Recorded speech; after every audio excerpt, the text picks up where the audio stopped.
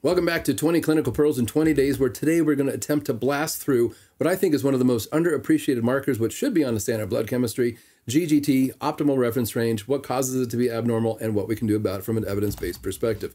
Now, historically, GGT was a marker of either alcohol consumption or liver dysfunction, but today, dozens upon dozens of papers all suggest that when GGT is elevated, it is a phenomenal marker of all things metabolic and or redox, and that's because when it's elevated, it might be pointing to a low antioxidant defense and or increased oxidative stress.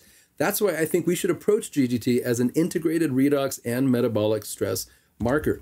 This particular paper here is one of many papers looking at large cohort studies and suggests that when women have a GGT above anywhere between like 16 to 20 and men anywhere between about 25 to 30, depending on the paper, that it might be looking at some sort of metabolic or redox issue going on. It has an intra-individual coefficient of variance of only 8%, which means it fluctuates a little bit, but not too much that we need to be worried about. Therefore, it's a relatively stable marker. I'll talk more about its variance tomorrow. When it's elevated above those levels, it is associated with, again, anything that's related to metabolic dysfunction and or redox imbalances. And you can look at this list of chronic diseases. GGT, according to many papers, is associated with an increased risk of a number of these different things.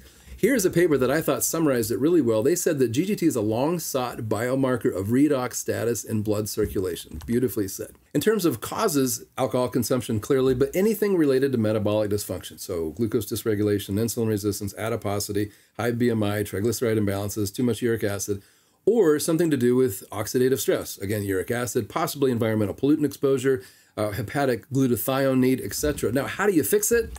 Well, you have to go after what might be causing it in the first place, but we do have some ideas that increased fruit consumption is associated with lower levels. We might be able to use N-acetylcysteine. This is a meta-analysis done with N-acetylcysteine that did not look at GGT, but called N-acetylcysteine a powerful agent in the reinforcement of antioxidant profile, and suggested that 1,800 milligrams a day in divided doses for at least 4 weeks was the most consistent in improving glutathione levels as well as increasing total antioxidant capacity. In this text, they posted a paper of only 6 diabetics using 1,800 milligrams of N-acetylcysteine for 12 weeks and found that it decreased GGT on an average about 5, which isn't great, but it's something.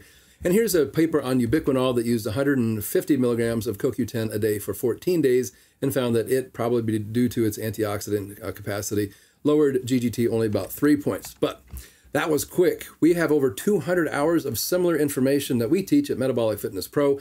You can learn more about that and our Advanced Mentorship program that we just dropped by heading over there. We'd love to see you. And as always, God bless.